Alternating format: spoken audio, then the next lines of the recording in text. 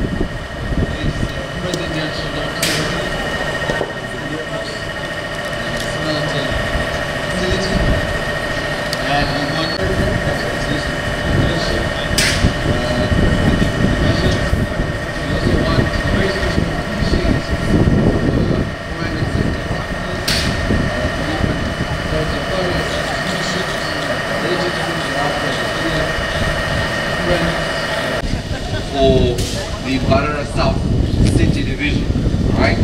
And I want in a very special way to recognize the hosts, Wood Cross Resources, and the senior management team that are here and have invited us to be present at this very historic moment.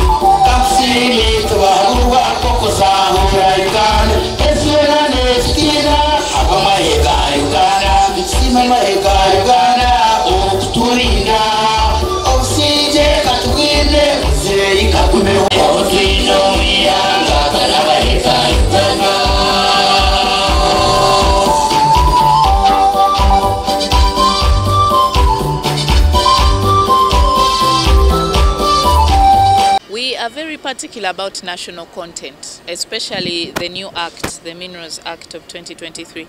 If you read it, it's very centralized on pushing for national content. So I am glad that the owners of this refinery have put that in context. As you have seen, it is Ugandans that are employed. But most importantly is that they go by the regulations and keep it that way. We shall be here to do the oversight and monitor and ensure that the local people around benefit from the existence of this.